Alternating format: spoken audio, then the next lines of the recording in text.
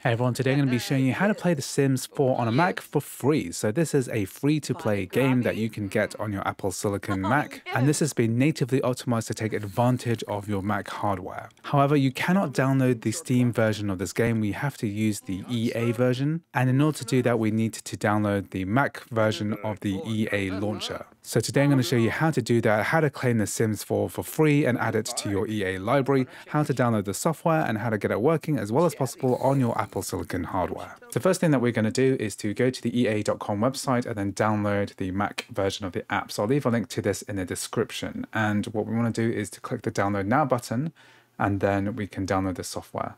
So we just have to wait a few moments for this to load up. And then we're going to see this button here for the Mac version of the EA app. We're going to click on this to download this. We're going to click allow. And now this is downloading the EA app.dmg. So once that's downloaded, we're going to click on the download button here and then open this. This will also appear in Finder under the downloads button, and then double click on ea.app.dmg to open this up. So here we're going to go ahead and agree to the terms and conditions. And now what we're going to do is to drag and drop the EA app into the applications folder and let go. And that's going to go ahead and install. So within applications, we're going to scroll down until we find the EA app. Then we'll double click. This is saying that it's verifying the EA app. Then we're going to press open here. Then we're going to type in our Mac's password, press OK. Then the EA app is going to open. We're going to press allow. And then we need to sign into our EA account. So if you don't have one already, you can go ahead and create an account for free. I'm going to sign into my account now. Here it's asking us to verify our identity, send the code, type in the verification code that gets sent to your email account. So now the window is opening up. And we're now signed into our account.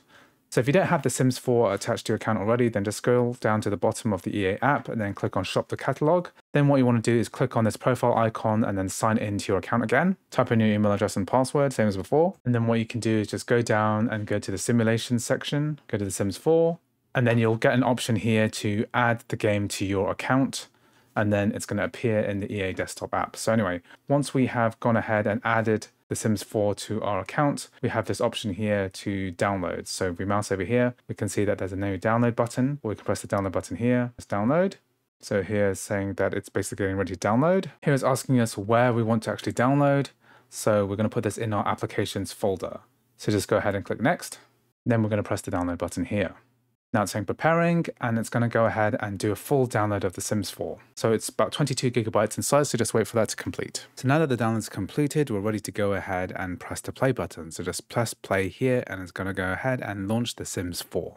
So here you can see that the Sims 4 has loaded up. So this is full screen at the moment, it's loaded up in game mode, and it might take a few minutes to get to the main menu. Just go ahead and skip this. And what I do recommend that you do is tweak some of the graphics settings, especially if you're using a MacBook Air, you might want to turn on VSync. So this limits the frame rate of the game.